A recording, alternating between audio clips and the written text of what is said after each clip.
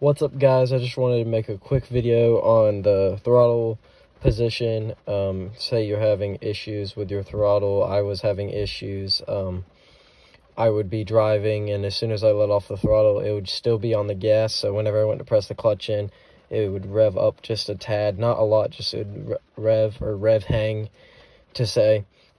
And with my lightweight flywheel, it should just start dropping sooner.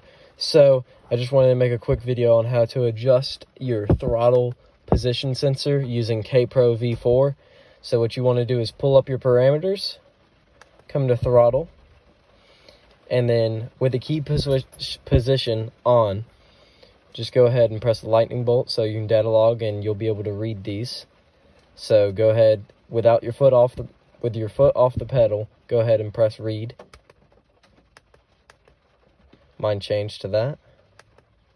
And now full floor it all the way to the ground and read it.